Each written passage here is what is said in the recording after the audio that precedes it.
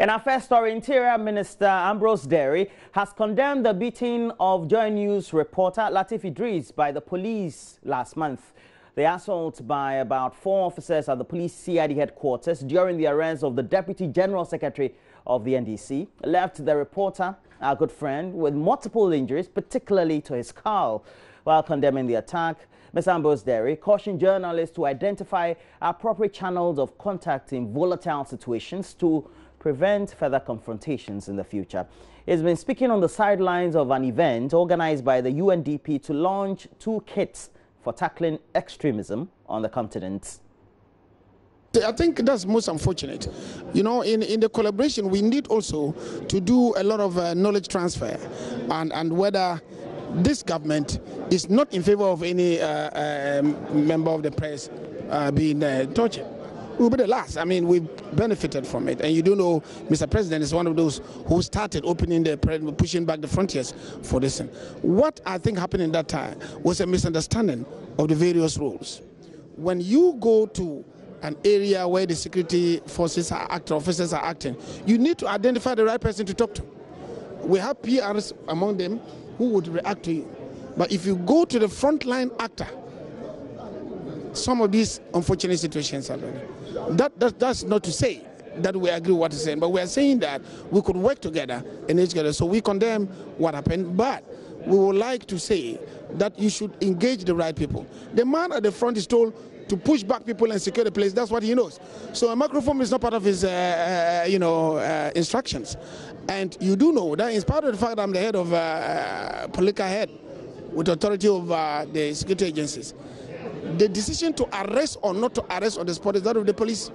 So at that stage, we would encourage, the police is doing very well, opening up now on TV and that's what I'll encourage the IGP to increase this interaction in the bid to letting the media understand the roles of the various police people and to build very good collaboration, because we need the media.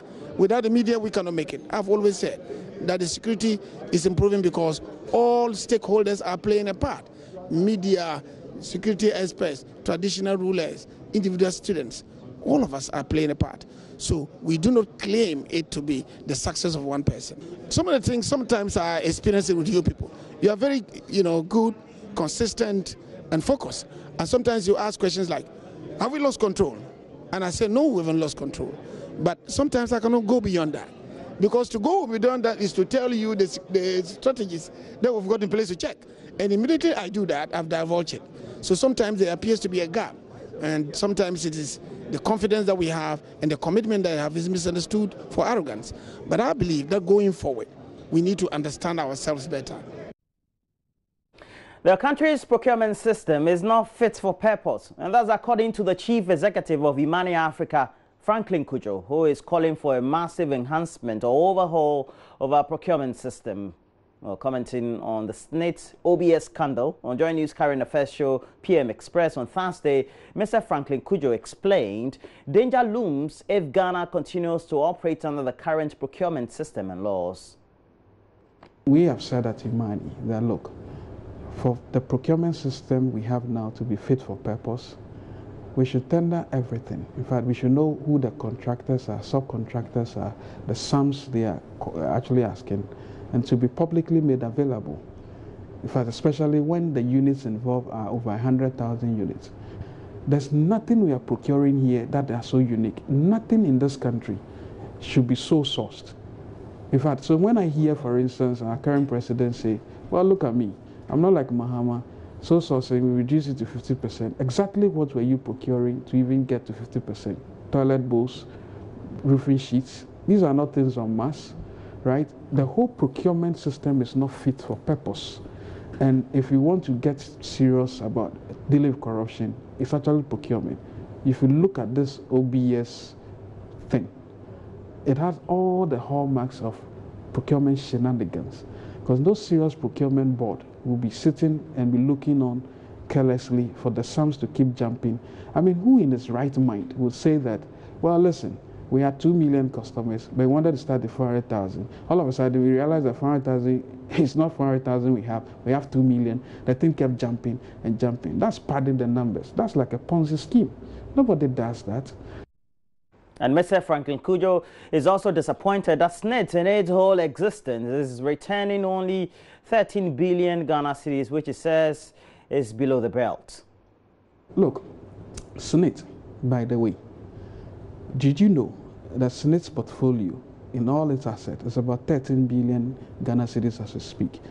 Just when we did the SSNIT reforms, the second tier loan has given us almost 9 billion Ghana cedis. How long ago? This was just 2010 or 2011 when the reforms kicked in, actually 2012.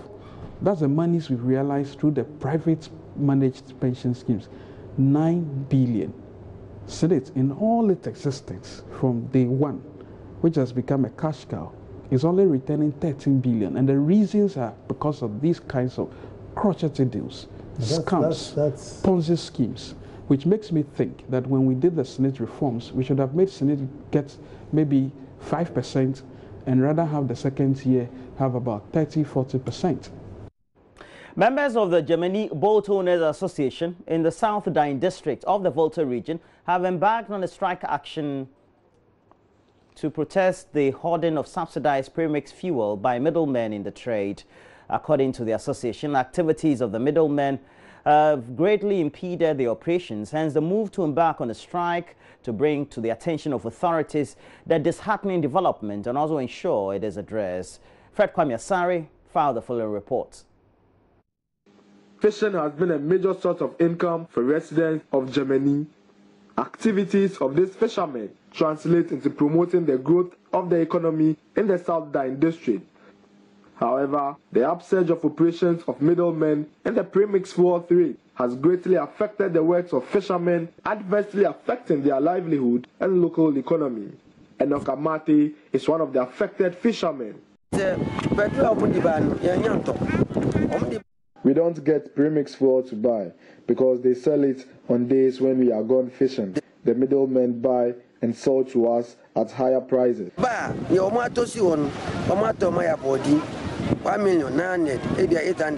The development led to a strike action, compelling authorities to engage members of the Germany Boat Owners Association to resolve the issue and ensure they resume their operations.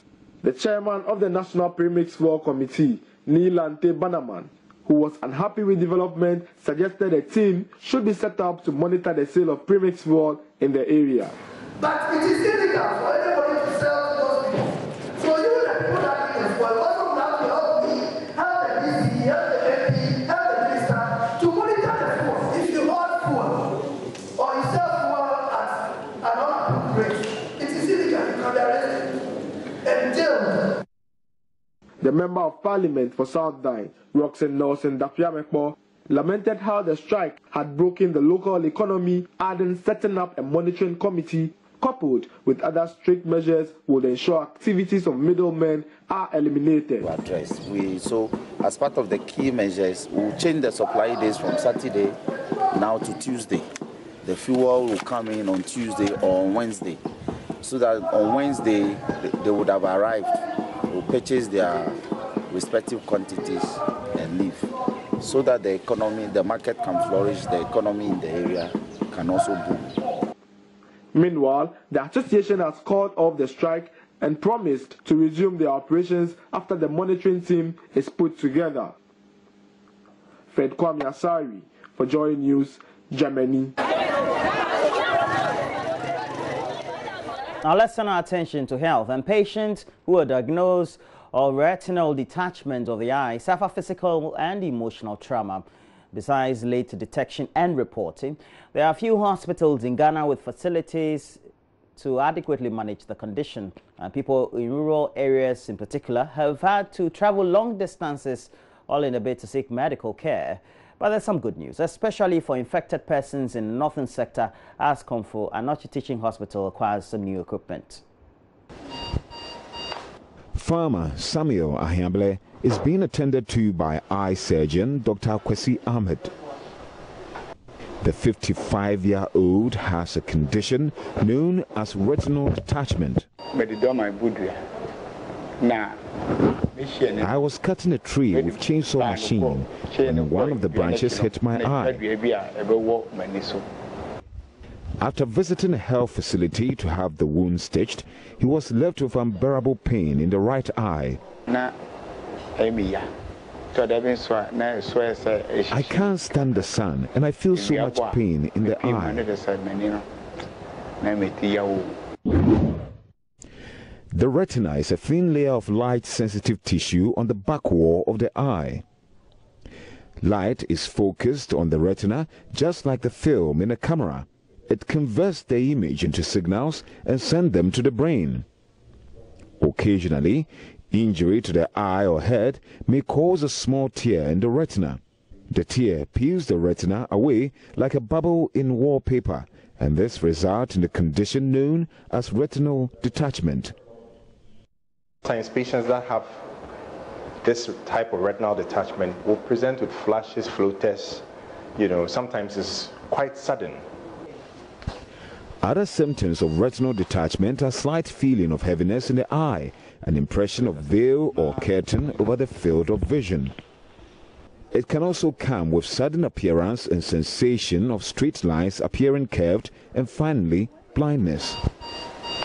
A recent study in Nigeria revealed retinal detachment is a significant cause of blindness in Africa. It could be caused by conditions like diabetes, hypertension, and sickle cell. Short-sightedness is linked to 67% of retinal detachment cases. Delayed diagnosis and treatment may affect outcome of management. Surgery result is usually good if it's done early. Under the Himalayan Cataract Project, the Komfanoche Teaching Hospital has received equipment to treat all retinal ailments.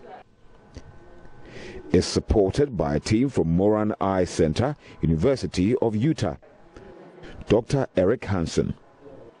And so to do surgery, we use various techniques to reattach the retina and keep it attached during the healing period so that it heals properly. It's believed the new equipment will be able to treat retina-related eye conditions.